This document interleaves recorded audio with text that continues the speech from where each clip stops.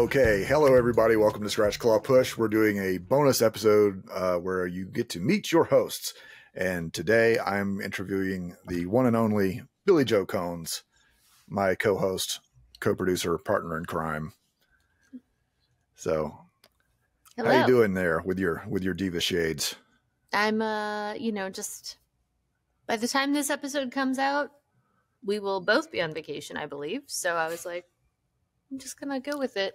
Yeah, I will be in a much colder, well, not too much colder climate, but nowhere near as tropical. So I'll be in Wisconsin. Oh well, I'm here. I'm saying you look like you're ready to go to the beach. I'm sure they can. I will go to the beach in like Minnesota, a lake or something for sure. Yeah. Actually, well, I'll definitely. I have plans to go to the beach in Minneapolis with my friend Jane, and then my sister and I like to go to Lake Wazee in Black River Falls, which is a man-made lake. It's a former quarry. So. Okay, so we have a thing we like to do with our guests where right. the 1 minute curriculum vitae, or as I like to call it, your verbal resume. So I am going to give you 1 minute, and we're going to see if you can do what all of our guests have done. Like, in fact, at this point we've interviewed, was it 5 or 6 people, and only 2 of them have missed it, but only missed it by a few seconds. So 1 went over, 2 were off, 2 finished 4 before, and you got it right on. So I'm saying, most people get it in just barely under a minute, but most the people that did miss it didn't miss it by much. No. So okay, stand by. I'm feeling a lot of pressure, Brandon. Okay, I'm gonna cancel and ready in 3, 2, 1. Hi, I'm Billie Jo Konze. I am a Midwesterner now living in Atlanta, Georgia. I am a lifelong actor, stage. I've done improv. I've done musical theater. I've done commedia dell'arte, pretty much everything you can think of except for stand-up or burlesque. Those are the 2 things, and circus. Those are the things I haven't done. I now do mostly voiceover these days. I write a blog about the industry and about just general accountability stuff. I'm really big into accountability groups. And I love talking to creative people. Like I said, I've written a few short screenplays, which I would love to produce someday. And I am now creating a podcast with Brendan Duke. And I also am the voice of a few other characters in podcasts, like Rum Runner Sue with Icebox Radio. And that's all I can think of right now, to be honest. Oh, look at that. Right on the nose. That's pretty good. Like I'm very proud of us. When I did mine, I actually got right on it. So you did the same. You came in virtual high five. Yes, virtual high five. Right on it. That is good stuff. Mm-hmm. You work in TV, yeah. I'm in voiceover. We got the 60 seconds down. I know, man. It's so much of the stuff just revolves around the minute. I mean, I know you've already posited the theory that we somehow instinctively know what a minute is as human beings. And I do, for sure.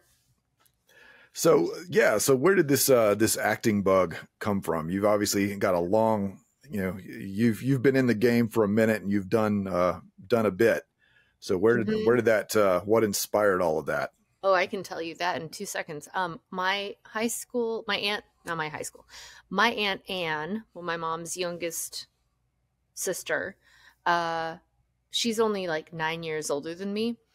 And when I was oh, that's not true. She's older than that. But when I was 3, they took me to see her high school production of Oklahoma. And I remember sitting in the chair next to my grandma and watching this production and seeing my aunt in her pretty green dress and watching all the people singing and dancing and being like, oh, they went in that little house. I wonder what's inside the house. What do they do when they go in that house?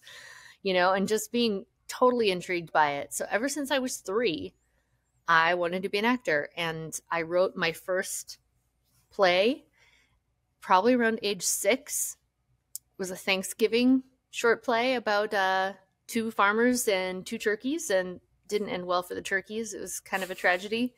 And I forced all my cousins to be in this play. And if they weren't in the play, then they were like, oh, our dressing room security guard, my cousin Oren, who's like in the army, now.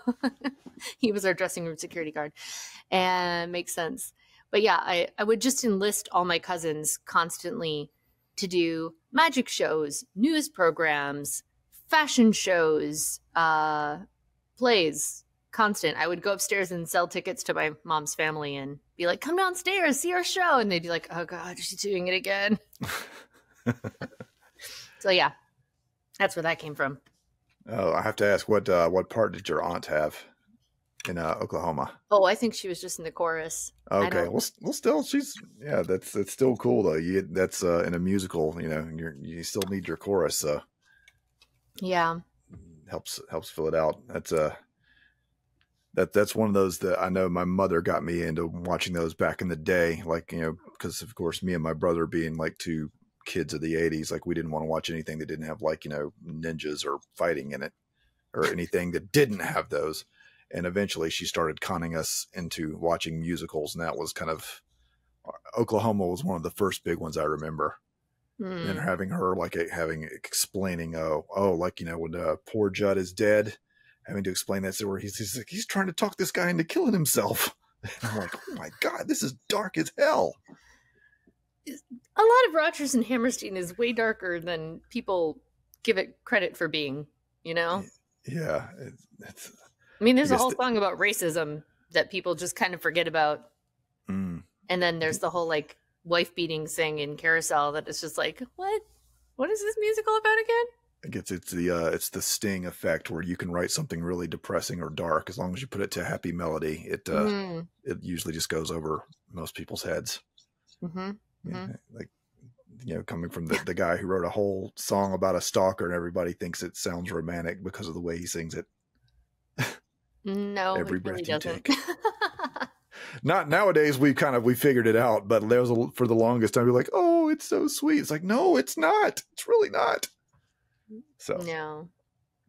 So you're starting out in the Midwest. What was it that lured you down here to Atlanta? Oh God, I'm skipping a lot of time, but I came down here. Or tell us like what is that? What's that process? Obviously, I think you did spend some time in New York, if I'm not mistaken. No. Or no? No, I did not. So yeah, my journey was grew up in La Crosse, Wisconsin, moved to Arizona for 3 years, like 11 to 13. I lived in Yuma, Arizona, and that's the place that people go, why? Or if I say I lived in Yuma, people go, oh, I'm so sorry. Because the only reasons to live there is basically if your family's in the military, and mine was not. My mom got her first teaching job down there. So right out of college, she needed a job, and nobody up in the Midwest would hire someone right out of college. And so we moved to Arizona, sight unseen. Like, we literally packed up and moved down there. It took us 7 days to drive down there with our cat and the car all packed up. Someday I'm going to write a book about this or play or something. But yeah, 7 days to get ready to move, and then like 7 days to move, and then we were on our way. So we went down there, and then for high school, came back up to Wisconsin, went to high school on the other side of the state in the Fox Valley in Menasha, which nobody's ever heard of. People know Neenah if they know anything because of the manhole covers.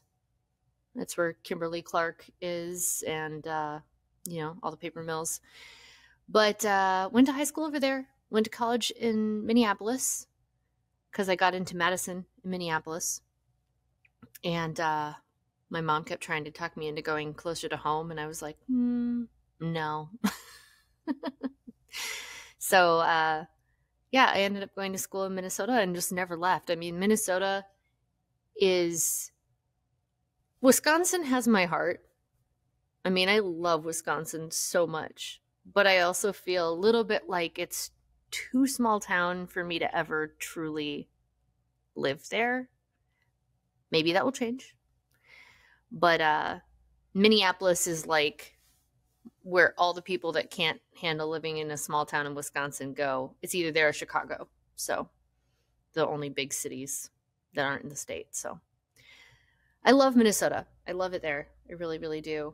I moved down here because my boyfriend and I started dating long distance, And also there was film industry here, and he was working in the film industry. And I was like, well, there's no opportunity to work in the film industry in Minnesota anymore, because that all kind of stopped around the 2002-ish strike. Minnesota lost its tax incentives, and so there was no more film there anymore. And I was like, well, there's a lot of film in Atlanta, a lot in Georgia. So I came down here, and then the pandemic shut everything down. And it's a good thing I had this lovely booth on order already, and I was already doing mostly focused on voiceover. So it's it's fine. It's fine. It is what it is. Yeah, I mean, well, we managed to get enough stuff in before the pandemic to have established a reputation here in Atlanta. I guess we managed to get our get a toehold in the industry. We're now at Atlanta. Well, I mean, it's funny because I am originally from Georgia, so the idea of Atlanta being suddenly like this film mecca, there's part of me that's still kind of like dismayed, because growing up that was so not the case. Mm-hmm. It was like, the only thing we had in Atlanta was Turner Broadcasting. And even that was a lot of like, old shows that Ted Turner had just bought.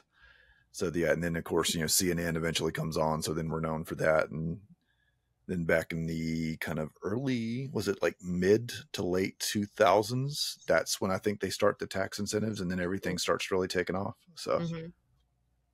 And now, like, one of the most popular shows on a streaming platform is shot in my hometown, so which still blows my mind. That's awesome. My hometown is is it the bicycling capital of the? It's not bicycling capital of the world, because that seems like it's like a bit of a leap. Bicycling capital of the country. I don't know what they. I don't know. I'm sure we can look that up. I'm sure there's websites dedicated to, Bicycling capital of America. It's the self-proclaimed. Self-proclaimed. Okay, so they just wanted, like, we got to put our flag in something, and that's what we're going to go with. My hometown has a museum that is a bicycling museum and Deke Slayton astronaut museum, because Deke Slayton, one of the Mercury 7, is from my hometown.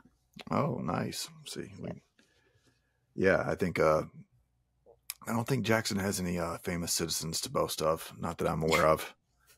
I think we did get like one guy who went to the NFL, the guy I went to college with, but I don't think he did a lot there. And then, like I said, nowadays it's known for just being the backdrop of Stranger Things. So. Yeah. So, like, tell me, like, did you've done a lot of work in voiceover, and that's probably, I think, the thing lately that probably anyone out there might know you from, because you've actually worked with a mutual friend of ours, Jeff Adams, for Icebox Radio Theater. You were the voice of Rum Runner Sue, for anyone that's a fan of those series. So, like, So did voice acting just kind of come by like as a necessity, or was it something you'd always had an interest in, or did you just kind of amble sideways into that? I drunkenly just veered off the path and kind of fell in this gutter. No, let's see. So when I was a kid, I was obsessed with radio. Like, I really loved listening to the radio. I had, a boombox, and I had cassette tapes, and I would like make my own commercials and just record stuff all the time. And I'd be like yelling downstairs, like, "Mom, shh, I'm recording." So, and I used to like read stories to my stuffed animals while sitting in my closet. Like, I feel like being a creative child and an only child who was left alone a lot, because my parents, we grew up poor, and we were like, my parents were always working. I was just by myself a lot and just had to entertain myself. And so between the radio and just reading, I guess, I did a lot of that stuff. So I think while I haven't done audiobooks yet, I'm not really ruling it out, because I feel like I'm such an avid reader, and just storytelling is sort of in my blood. But mainly like radio was my thing that I really like loved when I was a kid. When we were little, like TV wasn't as exciting. I didn't have cable. So we only had a couple stations. And I don't know about you, but like when I was a kid and not having cable, the main stations on the weekend were terribly boring. So boring. Like, unless you were a sports fan, there was nothing for you on the weekends. Yeah, I mean, like they only had like cartoons, like for a Oh, few hours, like on the yeah. afternoons or in the weekdays or in the early morning on Saturday. So you had to get up. Yes. I mean, Yeah. not Yeah. as bad when you're a little kid, but that you had for being a kid back, at a certain time, you didn't have the options you do today. So you had to kind of pick your window of when you were going to, be able to watch your favorite shows on television, or otherwise it was just slim pickings. Yeah. And that's what I guess that's what I mean is like Saturday morning, you had cartoons, but by mid-afternoon, they were done. And then Sundays was like an absolute wasteland of TV, at least until the Disney, whatever that was on Sunday nights. Yeah. There was, Yeah. Cause like, well, I was like you, we didn't have cable regularly until I got to be almost in high school. Because just where the places were, either we couldn't afford it. Both my parents were social workers, so we didn't have a lot of money. So either we'd have to like get the free weekend, and then you're like furiously taping everything off of television. So we creating our own little video library at home. And that's how we'd watch movies, because it'd just be like, okay, what's coming on this weekend? Just like, buy a bunch of tapes, and there'd be like three random movies on one tape. So you'd have like a horror movie, or like a horror movie, romance movie, and a comedy all on like occupying one tape. And it was just depending on what you kind of remember where the time code is so you could get to it. But this is random stuff like that. So, but yeah, I also feel like that too, that helps you develop your imagination, because when you're left in those straits like that, you have to kind of you learn how to entertain yourself, and it definitely strengthens those muscles. Like if you're going to be a writer or an actor, it definitely, I think it's one of those things that's not fun at the time, but you look back on it and say that it's useful, because of what it kind of forces out of you. Yeah. And as a child, I mean, that's all I ever did was I wanted to act, I wanted to write, and I wanted to sing. And I loved art. And so I was constantly, like, you and I kind of talked before in your interview about, limitations in creating with what you've got. And I would just like take random, speaking of taking trash, you talked about, people taking trash and making something out of it. I used to dig scraps out of my grandma's trash can in her sewing room. She would just like throw fabric scraps in there, and I would, it'd be stuff she would not be able to use. And I would dig it out and be like, ooh, I'm going to make my Barbie a halter top with this. And I would totally just make my Barbie a halter dress or something. And I would just sew stuff like that. So I think I was always creating something, whether it was like a bee made out of wax paper, and I like made a flower out of wax paper and a little bee out of tinfoil, and like, or like things out of clay or whatever it was. I was always creating. I was always singing. I was always writing. And I was always playing pretend in some way. So, and dressing up in weird clothes, a lot of that too. Like, I was always the weird child with like a weird scarf on her head, or wearing some dress from the 60s that her mom got at the thrift shop as a costume, because back then nobody bought their kids like these princess dresses and things that kids are like, hey, I'm going to wear my Halloween costume every day now because I want to be a Disney princess. I didn't have that. And my mom wouldn't even buy me the costumes with the plastic mask and the crappy smock thing. Like, she wouldn't buy me that. She's like, no, you can use your imagination. You can come up with something better than that is more interesting. Yeah, I remember having like a brown towel I would use like as a loincloth for like playing Tarzan. Or like I had like this gold sweater when I wanted to play Star Trek and be like Captain Kirk. And I had a blue one too in case I wanted to be Spock. So, Mm, you just kind of you swap them out depending on, had a whole like wardrobe change thing going on in my closet to, that's depending on what, amazing. what TV show I wanted to act out that day. Or you're making movies in your head using your little Star Wars figures. And occasionally, and C-3PO gets lost on an away mission because he gets buried in the sand, and then you can't remember where you buried him, and he's just now he's gone. Stuff like that. Yeah, but it's a good, great. It's funny. You look back on it now, and you just go, yeah. The seeds were already there, and it just took them years to grow. Mm-hmm. Yeah, and I look back and I see like the thread of everything I've done makes total sense. Um, like you asked me when I started, like I only started doing voiceover 7 years ago, but up until that point, I mean, I went to college to get a degree in theater. I did like 40 full-length stage productions.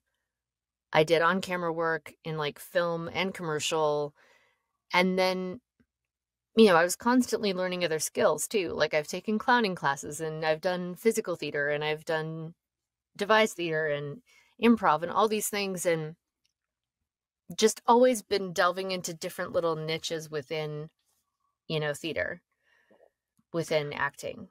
What is Um, one thing that you found useful that you would not have thought about going into it? Like, where some random, what, like, of all the stuff you've learned in all these different areas you've gotten into, was there one thing that you found way more useful than you would have thought going into it? yes. Um, Useful or interesting? Useful, I would say Either improv. or. Absolutely useful. Improv. I did not want to do improv. I was scared of it. Like I saw my first improv show at Comedy Sports in Green Bay when I was in high school, and I remember just being like, "Wow, these people are amazing." And I'd never seen improv before, and I was just so blown away by it that they could create things on the spot without and be so funny. And I was like, I could never do that. And then I my ex pushed me into doing improv and was like, it's good for you. It'll be good for you. And I'm like, I know, but I'm scared. And you know, I think the thing about improv is that it allowed me to let out the playful side of me that got pushed down somewhere between, puberty and adulthood, basically. Like, I was a really playful child. I was a real weirdo. And I was so just like, I didn't care what people thought. And then, somewhere around age, I don't know, between 9 and 11, you start caring a lot about what people think, and you start trying to be you start trying to look right and act right, and everyone stops thinking of you as cute and just wants you to be well behaved. And as a girl especially, they want you to be well behaved and polite and diminutive, and it's awful, to be honest. It's Yeah, awful. it's definitely, I feel like that transition from being a kid into being a teenager is definitely more brutal for women than men. I feel, because men, you're still allowed to kind of cut up, and there's I mean, it's a lot less now. The whole boys will be boys, and that can get us into a weird conversation. But you're still, I think it's not as frowned upon to kind of be as crazy and kind of playful as a guy as it is for a woman. I feel like there's an extra little bit of pressure, and you can, obviously, I don't know from Mm-hmm. experience. I'm just going off of what other people have told me. Do you feel like that? Absolutely. Do you feel like that's is a thing that, like, I guess that kind of, is that something that kind of drove you into acting? Because it's like now it gives you that space to kind of like access all those other parts of you that are kind of constantly being tamped down from that point on. Um, I don't I don't think I that know was that's a deep necessarily psychological question. I don't think that was necessarily a driver. I mean, I think I just always wanted to act. I always wanted to, well, be creative, tell stories, present things. But no, I think it just took me a long time. And I think improv was one of the things that really helped me get out of that. When I was in college, I was not a good actor at all in college. I was terrible. I know I was terrible. And the critique I got a lot was like, it feels like you're just talking. You're not connected. And I even felt it. I felt like I was cut off right here. I was not in touch with my body. And improv, I got told I was in my head a lot. And that's true. I thought too much about how I needed to sound or look or, be. And I think that all comes from the puberty stuff from, now you need to be attractive, you need to be pretty, you need to be skinny, you need to be all these things. And you also need to present yourself in a way that is acceptable. And, basically you just file down all these parts of yourself. And improv, it's like you have to free yourself of all the mental shackles, all the physical things you put on yourself, and just be and just do. I think it's more about doing. You're just doing without thinking about it at all. And truly taking chances, truly making bold choices. And that's something that I really struggled with at first, and I knew I was scared of it for good reason, but it helped me so much to get out there, do improv, and really just free myself of all of that had been put on me.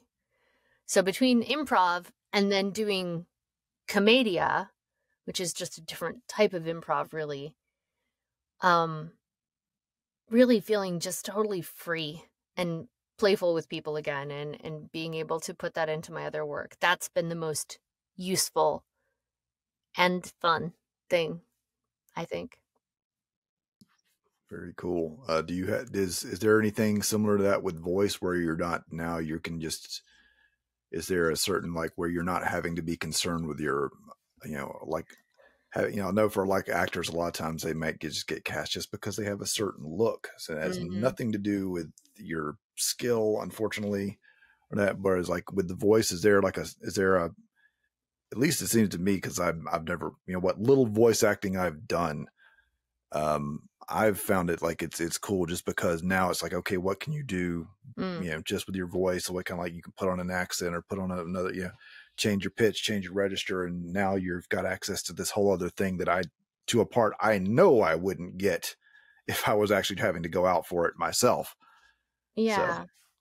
Yeah. It's interesting because I never came to this from the perspective of wanting to do, it's not that I don't want to do animation. It's just never been my primary focus. I really like commercials, to be honest. And I like storytelling, but the small amount of animation work that I've gotten to do in workshops and things is super fun. It's so fun. And you do have more flexibility and more range when you're not being limited by what you look like. However, now voice acting is so much about authenticity and having authentic voices that there is a little less, I would say there's a little more constraint on that than there used to be. Now it's like they don't want someone putting on a British accent for this commercial. They want someone who actually is British. They want that authentic voice. So, your opportunities to use those things are a little bit more if you do audiobooks, because then you have to be able to do all the voices. And you do have some ability to do that within animation or video game stuff, but just not quite as much as there used to be. But it's interesting because you were talking about that freedom, and I think that's the same as what you get in commedia. In commedia, you get to play, you put on a mask and you are, that character. You become that character. And you kind of discover which ones you fit with best. I don't know if you've ever done mask work like that. I have not. I have taken classes where it's been talked about, but it's not something I ever really studied, in any kind of depth whatsoever. But I've heard Yeah. people talk about it where they say, yeah, there's something about like connecting with those masks, and the mask itself is kind of like a character, and you're kind of finding which one you can best pour yourself into.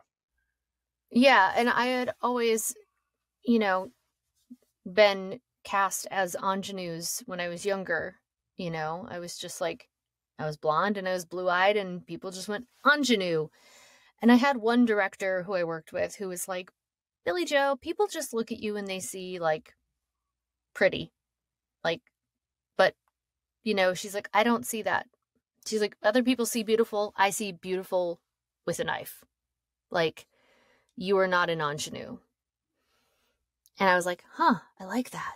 Like, to me, it was her saying, like, you're not uninteresting enough to be an ingenue. Like, you got too much going on to fit that bland role. And I was like, okay, all right, I'll take that. Because I always struggled to play the ingenue, to be honest, because it was And, I feel like it is more interesting when you get to play a villain.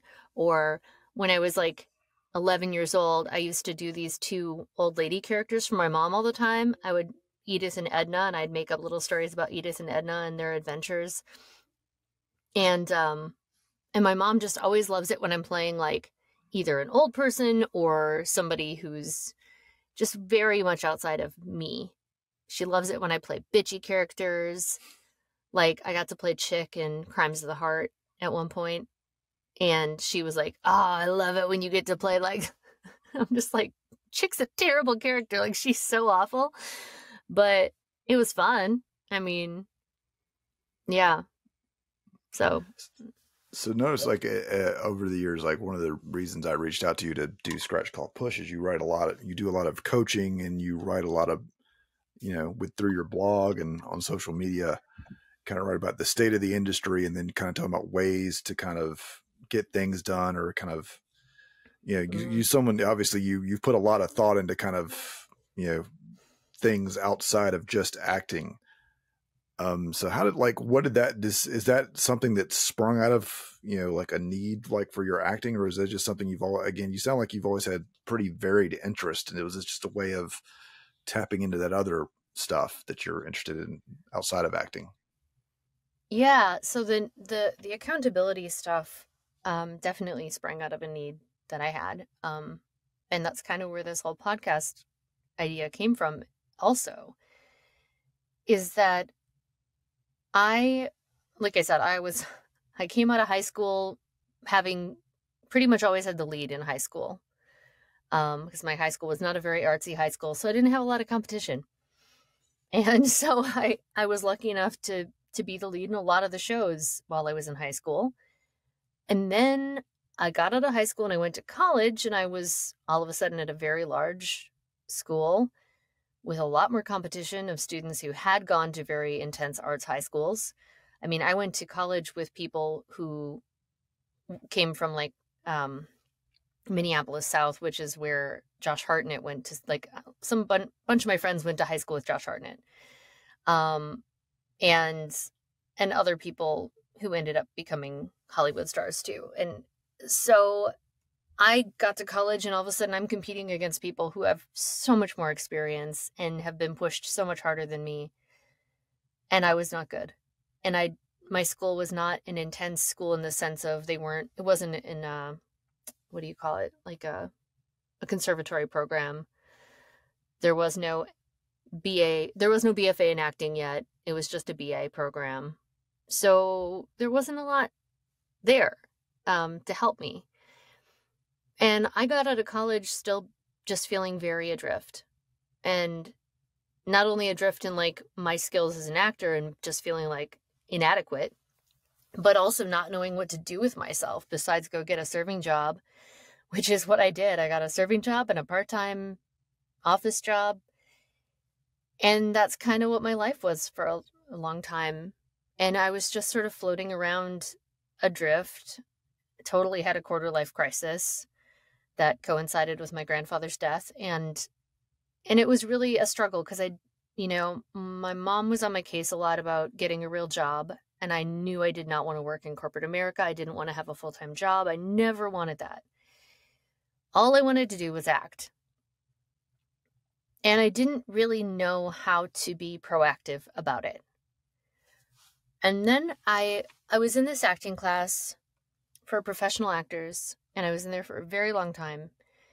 And my teacher kept pushing us to start what he called the admin group, which was like an accountability group for actors to get their administrative stuff done. So all of the regular administrative stuff that you would do, like getting new headshots or learning new monologues or reaching out to people and emailing people. And finally I was like, I'll do it. I'll start this group. Fine. And I started that group in 2016 when my grandmother, my other grandfather who died of cancer, my grandmother was dying of cancer and she was on hospice that year. And so I started that group right around then. And I had put off working on voiceover since college, and I had just pushed it to the back. I'm like, someday, I don't really know how to do this. I don't know how to do this. I'll just keep pushing it away. And finally, I was like, oh my God, like I had the mortality thing, where I was like, I don't want to be my grandma's age and dying of cancer and realize I didn't do what I wanted to do. And she was in hospice. I booked a commercial playing a biopsy patient at the hospital where she and my grandpa both had treatment, where my sister worked. I booked this commercial and I took it as a sign because I was like, the commercial paid me something like over $3,000. And I was like, it's the most I'd ever made on a single acting job at that point. And I was like, okay, I got this money for a reason. I'm getting my passport. I'm going to Italy next month. Like, I literally got my passport as soon as I booked that job. I was like, getting my passport. And my friend was going to Commedia school in Italy. And I was like, I'm going to go visit over spring break. And I did, because I hadn't traveled outside the country yet. And that summer I started the group, and I got my demo made that year. And I went to Iceland and London in the fall of that year. And I also produced a Fringe Festival show with my best friend at the time. That was a devised theater show that she and I were putting together. And so I just, I'd had ideas for shows before. I'd had ideas for films and things before, but I never had completed anything. And I think so many people struggle with that. So many people have ideas for things and they either let life get in the way, because it's really easy to do when you have, you have friends, you have your romantic life, you have, the fun stuff. And, as an actor, it's also really easy just to wait around for other people to create opportunities for you and to just take opportunities as you bump into them. And I finally got fed up with that and was just like, I don't want to wait around for someone else to choose me anymore. I want to choose myself. I want to create for myself.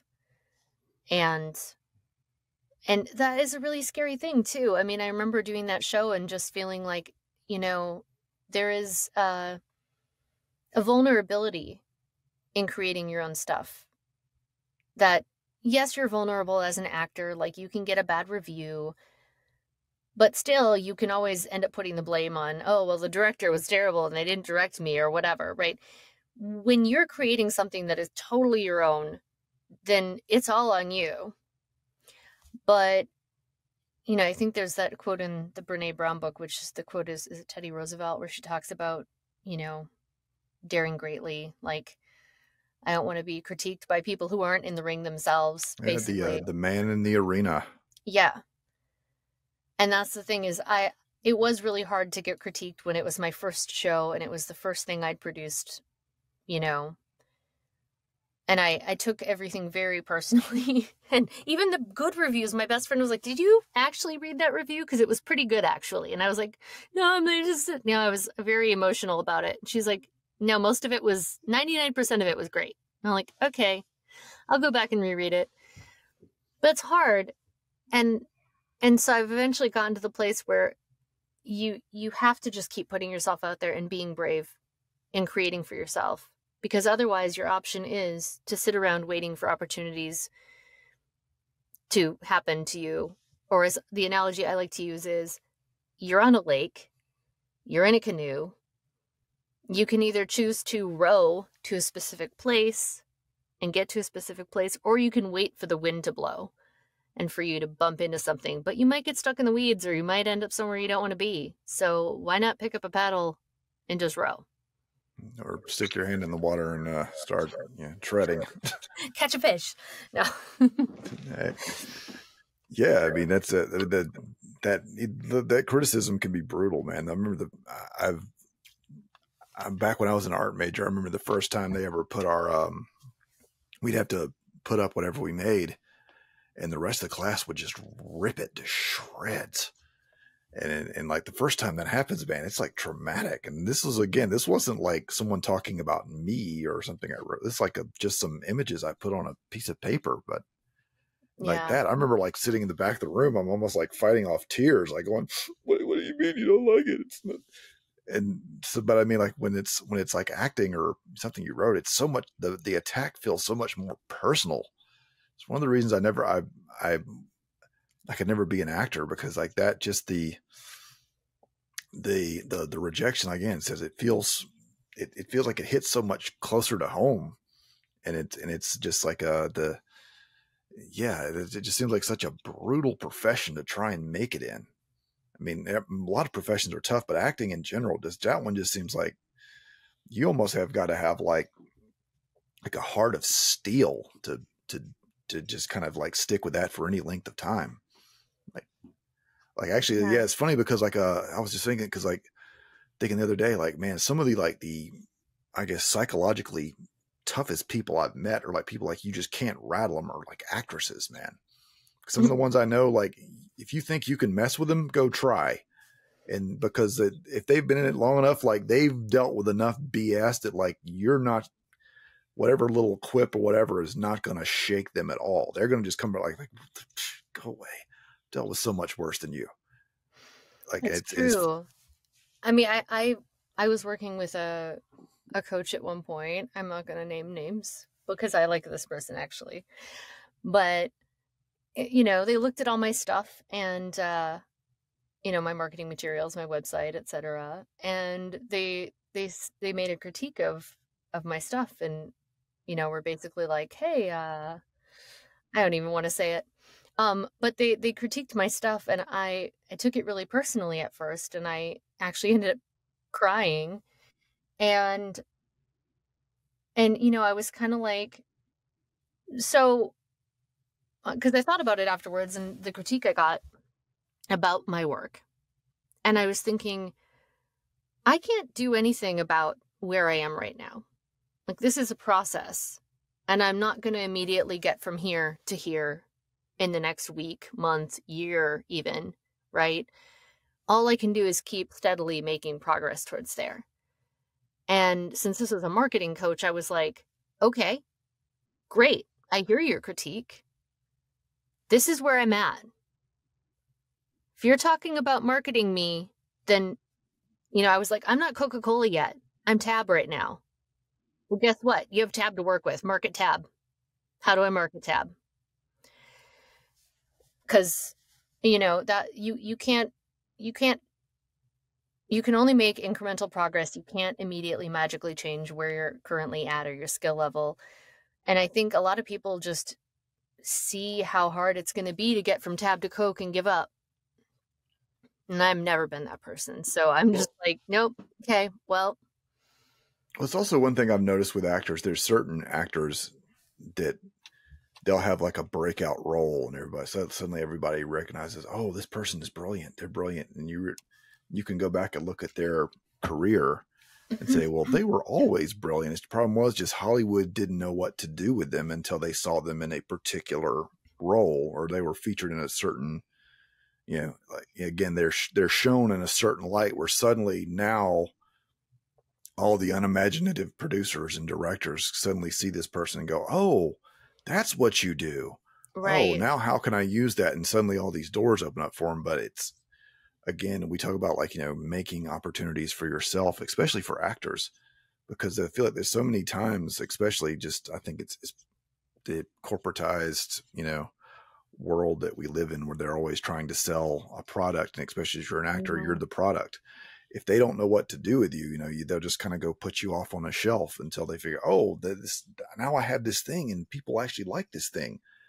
And sometimes Mhm. it's definitely up to the actors to kind of say, oh no, I am, like you said, I'm not Coke, I'm Tab, but there are people who really like Tab. So let me take the Tab to the people instead of waiting for, this store owner to realize, oh wait, there are people who will buy this. They don't just want Coke.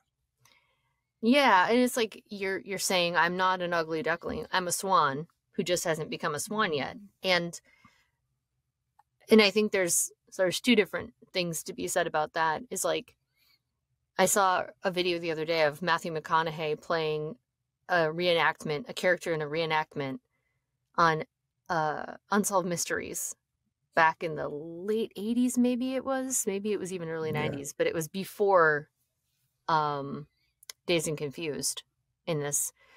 And I'm like, I'm sure he wasn't brilliant yet. You know what I mean? That's the thing is sometimes people are brilliant and it just takes that role to show them being brilliant. And sometimes it just takes them a while to grow into the best version of themselves and as an artist or whatever. But if you don't get the opportunities to do that, then that's where a lot of people, it's like you have two options. You can either start creating those for yourself and say, no, no, no, this is who I am for real, which I think is the Phoebe Waller-Bridge route, right? Like create the thing It you want also to helps that see. she's brilliant, She maybe a is. genius. I don't know if you've ever seen, uh, so there was an interview I saw with her that was so amazing because what she talked about was that she used to just create art as an experiment to see what worked with audiences and things. So they would do these theater productions, and I think they said she gave everyone a balloon in the audience, and it was like, if you stop being interested, let the balloon go. And so they do these experiments, these little theater experiments to see like what resonated, what worked. And it was very cool what she was trying to do because she basically just, experimented to see what audiences liked and how to keep their attention, I guess. But she's brilliant. Yeah, it's. I think it's funny that taps into something I've talked about with other people before. Like I think one of the dirty little secrets of art is a lot of times we're just throwing stuff against the wall, just waiting to see what sticks. It's not for all the talk of formulas and all these things out there. Like what's the secret? How do you do it? And there's sometimes it's just people throwing stuff out there until, oh, this is the thing you like. Okay, it wasn't the 9 other things I threw out. It was the one thing out of 10 that I maybe didn't even think that much of, but now that's what the audience is responding to. Mm-hmm. So that's the direction we go in. Yeah, and it's being willing. I think that's why I say improv is the most useful thing, is because it's being willing to try things. And going back to the puberty thing, it's being willing to look like an idiot, to not just be pretty, to not just be nice. Like one of my theater professors in college, he said, "Billy, you're too nice." I was like, "What does that mean?" I don't, because I did not understand in college. I did not get it, and nobody said anything in a way that made me understand it until way later. Um, it wasn't until I was in a Shakespeare weekend intensive with a Shakespeare and Company. I was doing a monologue personalization, and the guy just looked at me and he's like, "How long have you been making yourself small?" And I lost my shit. Like I was sobbing, ugly sobbing, snotting all over the place in front of everyone. I was like, oh my God. And it took me, I was a weekend intensive, so it was like 2.5 days. And at the end of it, I couldn't even go home. I couldn't go home to my partner at the time because I was so angry. I had to go to this, like, there's a little shop next door, and I went to this little shop and I just looked at things for like 2 hours. I couldn't do anything but like go look at things because I realized how angry I was that like I had been shaving off parts of myself and making myself smaller for years, and it wasn't serving me in any way at all. Like, it might serve other people when I was being nice, when I was being the good girl. It didn't serve me. And so I think that's another thing about creating for yourself or making your own opportunities is you have to just be like, nope, this is what I need. This is what I need to make for me, and fuck anybody else who doesn't get it. But that's another thing about me is I am what my aunt calls, I have oppositional defiance disorder. Maybe I don't clinically have that, but I have a little bit of that. Like if someone says I can't do something, I'm going to be like, fuck you, watch me. Because I mean, that attitude has taken many people throughout history a long way. Mm-hmm. And you know, because why should you take somebody else's, you know, if somebody else says, you're not very good, it's like, that's your opinion and I can get better, you know? That's like your opinion, man. It's like that. I mean, no, I frequently have told, because I've, watching people go through it during the pandemic this last year. It's like, before you go around forming a low opinion of yourself, first look around and make sure you're not surrounded by assholes. And unfortunately, that happens to probably a lot of people. They're around people who don't, see them or don't appreciate them, and it's not necessarily that they themselves, like as an artist or writer or whatever, it's not that they don't have anything to offer. You're just around people who don't appreciate it, and I mean it's a battle I think everyone goes through on some, even non-creatives, just having someone kind of see you and see your worth. But I think for creatives, it may be even worse, because we've all got that look at me syndrome. We all have that extra kind of need for validation, or we want to like, look at this thing I made, or this thing I wrote or painted, or this song. It's you've got that extra level of it. So it just tends to hurt that much more when you're around people that just don't care or just don't get it. Yeah. And I think, once again, going back to improv, what improv gives you is that in improv, you don't ever tear something down. You only build it up, right? It's always yes and. So by doing improv, you realize, I feel like you gain a level of support in that. There can also be toxic improv. My first improv class, I left because there were a couple guys in there who were so toxic and awful. I couldn't take it. And so I was like, that's what she said, crowd. Oh, they would cut scenes immediately. And this was a beginning improv class. They would cut scenes immediately if they were like, she's not funny. And I'd be like, we're all here to learn. We're not just here to be funny. We're not just here to be clever. And so I was like, this is not a good class for me to be in. I knew, once again, being surrounded by assholes. I didn't want to be surrounded by assholes while I was learning this. So I rightfully decided not to continue with the course, because that was level 1 and 5 levels to go through. I'm like, I don't want to be surrounded by assholes for this whole thing. So I waited a year and then started with level 1 the next year.